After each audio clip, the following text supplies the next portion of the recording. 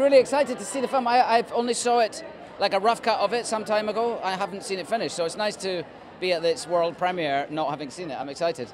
I enjoyed making it very much. So yeah, it was great. We shot it in Montreal, and I last made a movie in Montreal 20 years ago, and I went back. I hadn't been there since, and I didn't recognize anywhere. Like 20 years is a long time, I guess. And but I loved working with Drake. I'd always liked his movies, and I very much liked working on this one. It was good.